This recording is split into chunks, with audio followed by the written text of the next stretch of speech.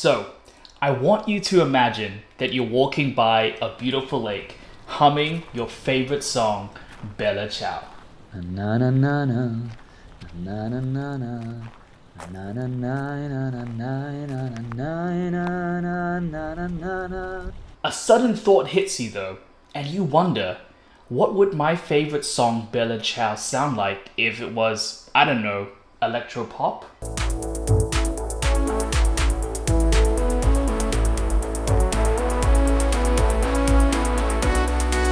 What would it sound like if it was jazz, like a saxophone kind of thing?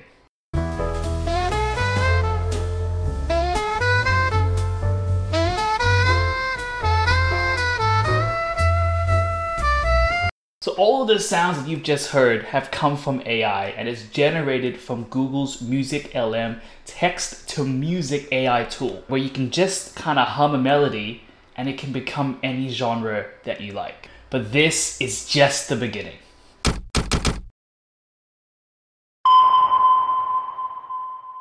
Music LM is currently part of the Google AI Test Kitchen. You can sign up and get really very quick access to it. As you can see, in its current state, the tool is quite simple. It's a text box where you enter a text prompt of your choice, and then it outputs like a piece of music for you to listen to. Very short, 20-second piece of music.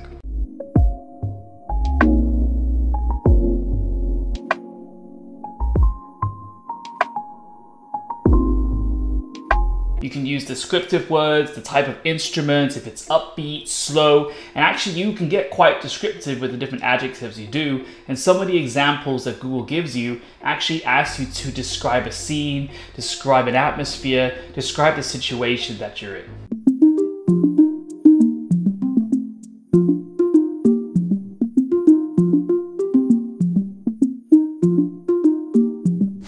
However, if you dived into also the Google LM released white paper, you start to see a lot of different features that are potentially coming up for this tool, and it really brings to surface a lot of the incredible technology that this brings. So I did a demo at the start with Bella Ciao, but there's plenty of other examples on this white paper where you can see other different jingles and other different sort of melodies transformed different genres of music just from that original hum. I couldn't create this right now in the Music LM tool, but it's really cool that the technology already can actually go that far. I think one of the really cool aspects that I saw in this white paper, and I'll leave it in the description box below for you to check out because it's honestly amazing, is that there's opportunity to create shorter pieces of music and longer pieces of music with this kind of a concept of like a story. So you can say for the first 15 seconds of a song, this has to sound reflective, like you're doing yoga. But as you approach between 1 minute and 2 minutes of the song, the genre could change completely into something that's more upbeat.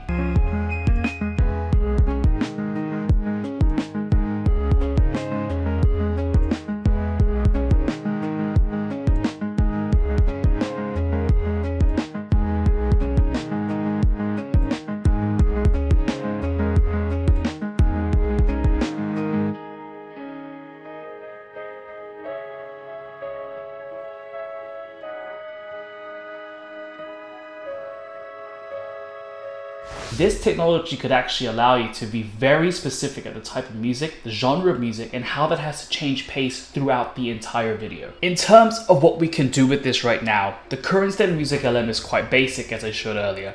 It allows you to go in, type a pretty extensive prompt of text if you want, outputs 2 different types of music, and you can download them. You can also upvote the ones that kind of make sense to you. In terms of what I think we can do with it right now, I think it's really in a testing phase and it can be used for short videos, whether it's short YouTube videos like this, maybe it's something that you're doing at work if you're a content creator. Maybe you can actually create something that works well for TikTok or more short pieces of content because it's only really giving you out short bursts of music at this point. But the technology and the more that we use it will help it to expand to other things in the future. I'm a musician myself, and it's really exciting to have this kind of technology because AI is already a really big part of music creation, especially the music that I write.